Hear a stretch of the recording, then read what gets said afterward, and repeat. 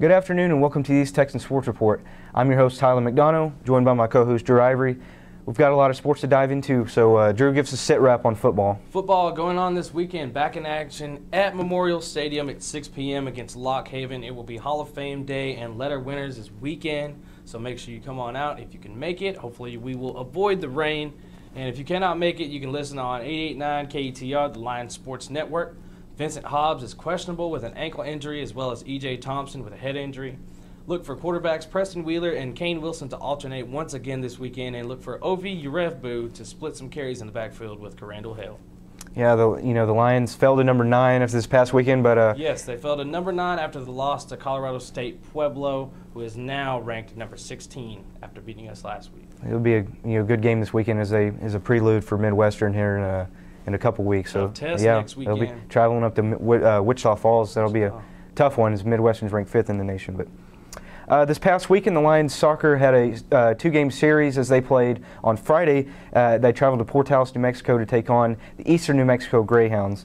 The Lions did fall 2-0 to Eastern New Mexico, but 2 days later, they did have an opportunity to redeem themselves in Canyon as they played the number 25 ranked West Texas A&M Buffaloes. Fortunately, the Lions fell 3-0, but things did look good as Kara Blassingame and Sabrina Mungia both had a combined 3 shots on goal. So Lions are getting some shots on goals. They're just not falling yet, and the Lions look to, Caitlin Duty's played real well this year, gotten a lot of saves, but the goals will come. They just haven't been there yet, and the Lions will be next in action this Friday at the Kane Sports Complex as they will take on UT Permian Basin.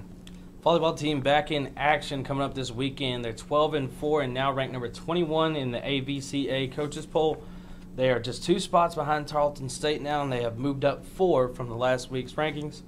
They're on a 5-game win streak now, still undefeated at home this season. Next opponent will be UT Permian Basin at 5 p.m. in the field house. Look for the Wacker sisters to be the stars of the team this weekend.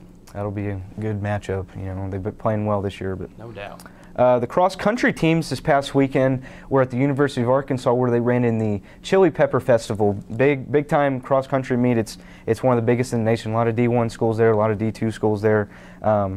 But the women ran a 5K, and Brandy Stadler once again led the Lions as she ran 19:01. She nearly cut a full minute off from the first meet of the season. So really good job from Brandy Stadler, running well for the Lions.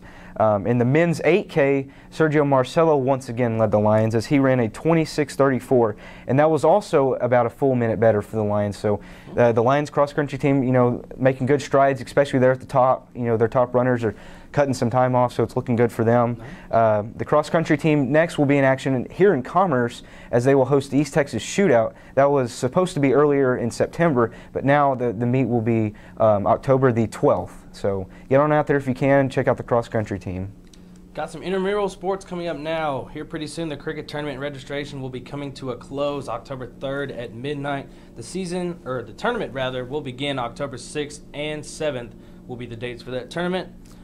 Outdoor soccer registration will be coming up the following week, October 10th at midnight. The registration will end, and the season will begin October 15th.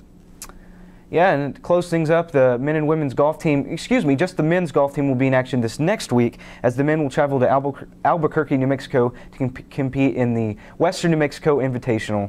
If you want to, you can check all things out on live. You can check live scoring out on GolfStat. There's an app. You can go to golfstat.com. The women will not be in action this next week. They'll get a week off, but the week after they will travel to Dallas, and they'll be, they'll be closing up their fall season here soon. So both teams, check them out. You can check out all things at tmuceasttexan.com and follow us on social media.